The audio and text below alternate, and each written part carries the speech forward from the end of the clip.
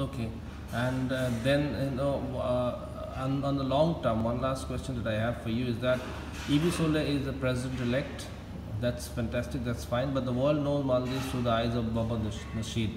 So, do you foresee a situation where Mohammad Nasheed takes over as the president in near future? No, I don't see it in the term for sure. They've been working together ever since inception of the reform movement. Not to say in 2003, but they are close colleagues from their first newspaper time.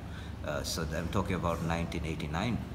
So from then they've maintained perfect diplomatic friendship between them, and I've never seen them in head-to-head in my years with party. No, but any chance of Nasheed taking over in near future? I think he is still a very popular president.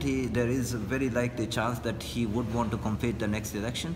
Ibu, I would say, might not, because he was a compromise solution when the parties couldn't vouch their candidates. So I would say Jamhuri Party, Adalat Party and MDP would want to vouch their most popular candidates on the next election.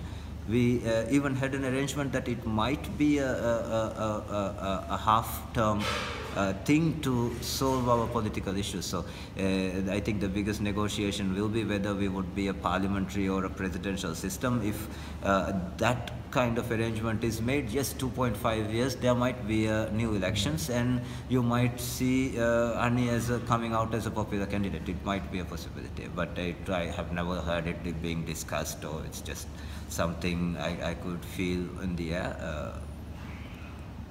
So there it goes. A very rickety coalition. How long it lasts, how long it can sustain is a big question. But then for the moment, Ibu Sole all set to take over as the next president of Maldives, and Mohammad Nasheed on his way to Malé on the 1st of November.